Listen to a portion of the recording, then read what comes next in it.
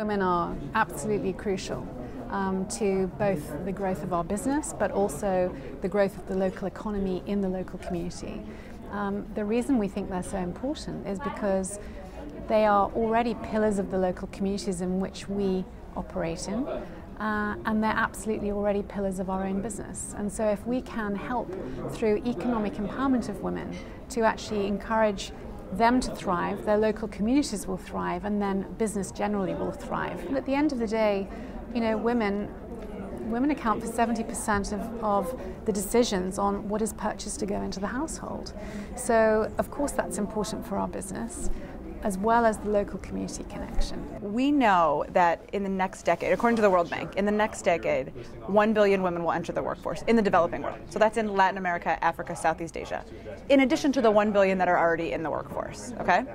We also know that according to the World Bank, 800 million of those women do not own smartphones. So that's a huge market for Qualcomm, right? Because we make, we're the world's largest producer of wireless chipsets that go in your tablets, in your smartphones, in your e-readers. So the business case is that we know that women that are using phones, whether feature phones or smartphones, are using them for work and family life.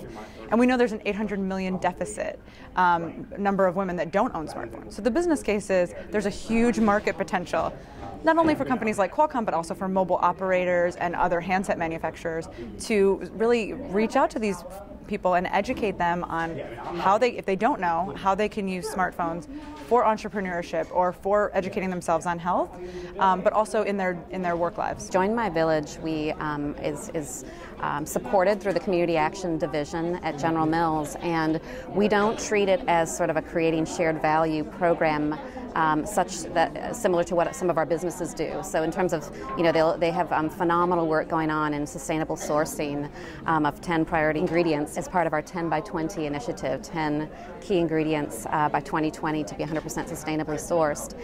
So that work is driven by businesses and a sustainability team. In the case of Join My Village, we're doing this work as part of strengthening communities, as part of kind of tying back to our company values about doing the right thing. And again, that sort of 100-year history of helping to strengthen entire communities.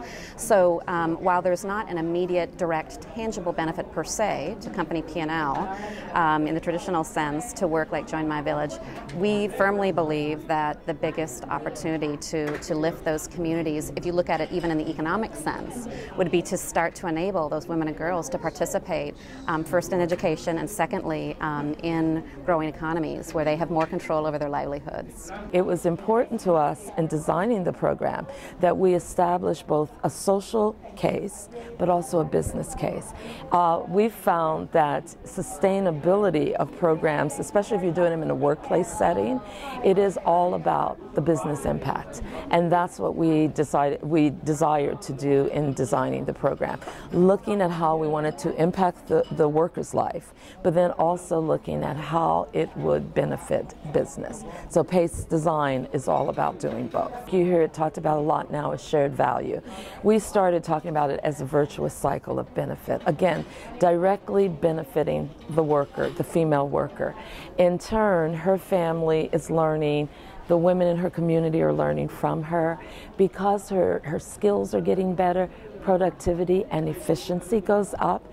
And our hypothesis on it is that as all those things happen, the vendors' operations are better, which would lead to our products being manufactured in a more timely manner, quality being better, but just the overall work environment has a positive benefit also for Gap Inc.